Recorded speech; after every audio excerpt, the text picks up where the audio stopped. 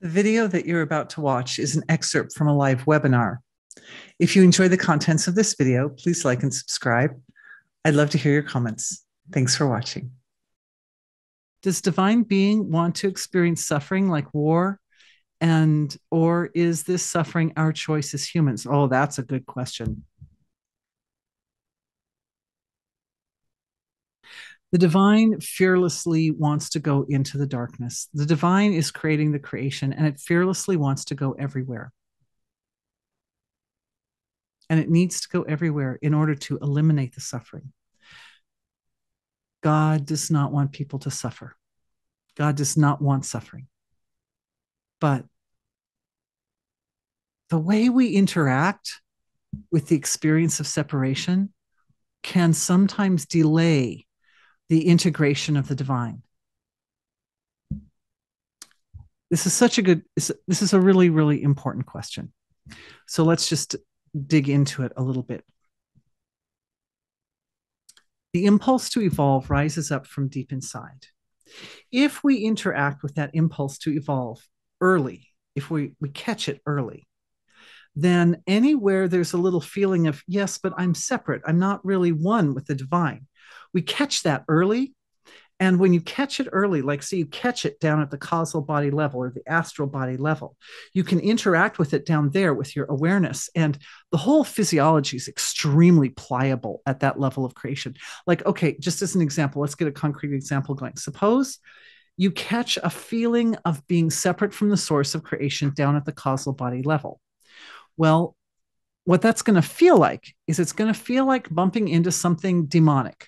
It's going to feel like bumping into something dark, like an entity. Always covered in like a crust, like a crusty outer dark shell like layer that will often trigger patterns of emotional response that can make you feel like you want to just recoil, and you don't have the resources to deal with it. So when bumping into that energy, the principle is that it will always feel bigger than you if your awareness is seated, okay, at a higher, more concrete level.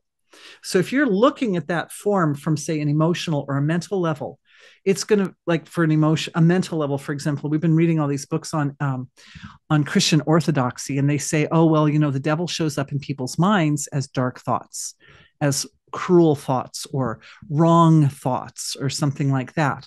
And so these are the way the legions of the devil show up, is, a thought of doing something that would be unkind or something. But from the mental level, you look at that and you think, well, there's some form down there that's somehow giving rise to this fountain of unpleasantness inside of me. But the energy healing suggests that what we do is we dive deeper. If I'm at the mental level and I'm picking up on something like, why am I having that negative thought? Why is that dark thought there? Then what I do is I dive underneath it. I look at it from the emotional level. Remember our chart? Do we need to go back to the chart? Go back to the chart just for a second here. Zoom out. Okay, so maybe we're catching the darkness up here, but the darkness it originates down here. So if we go down to the emotional level and we feel like, oh yeah, there's some dark emotions there too, but I still don't feel like I've got a handle on this thing, and it feels like it's bigger than me, then we just keep diving down, because eventually you're going to come to the ocean of being. Nothing is bigger than the ocean of being. Nothing. The biggest, most vast, universal, dark, demonic forces in this creation are not bigger than the ocean of being. And as human beings, we own the whole thing. The whole field is ours. We go from the ocean of being all the way to the physical body. There is no part of this that is not ours. And so we dive down. You'll find there'll come a point where you'll dive down deep enough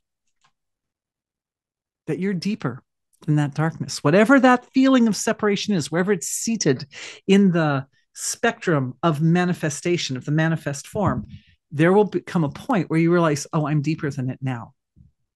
And when you are deeper, You are then witnessing it. You are bringing the light of the divine to bear upon it. Nothing in creation is more charming than the ocean of bliss, than the source of all that is. That's the most charming thing that there ever was, or there ever will be. And when you shine your light to bear upon it, you create a pathway for that feeling of separation to find its way home. The little lost sheep. So all of a sudden, it doesn't look like a big, scary, dark, oh no thing. It just looks like a little lost sheep. And it goes home. It gets taken back. It goes back to the embrace of absolute unconditional love and acceptance and wholeness. And no matter how dark or nasty it showed up, maybe there was some thought that was just an awful thought, But that's just an illusory little sign at the surface that was to grab your attention. So you take the dive, you find that little guy down there, and you create a path for it to go back home. And all you have to do is shine your light upon it. Because once the light is shown upon it, there's no effort to get it to go back home. All things are spontaneously drawn back to the source of creation. So the doing involved is very slight. It's like almost no doing at all. You just focus the attention from the right perspective, and it happens.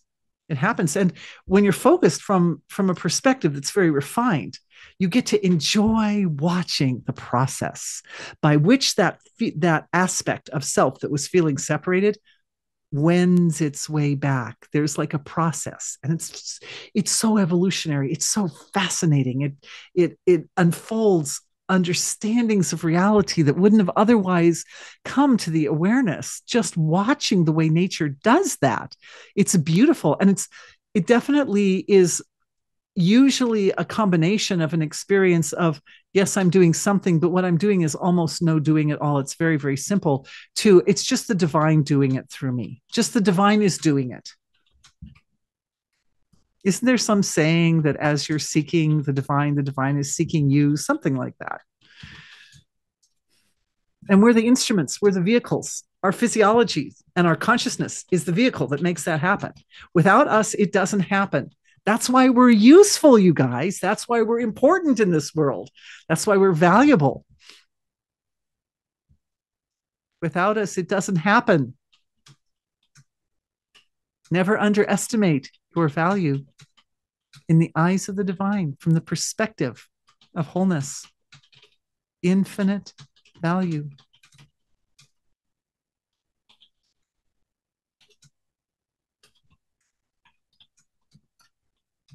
So it doesn't want to experience suffering, but it does experience, going back to her question, does the divine being want to experience suffering like war, or is this suffering our choice as humans? The experience of suffering comes down to where you have placed your awareness. Where's the seat of awareness?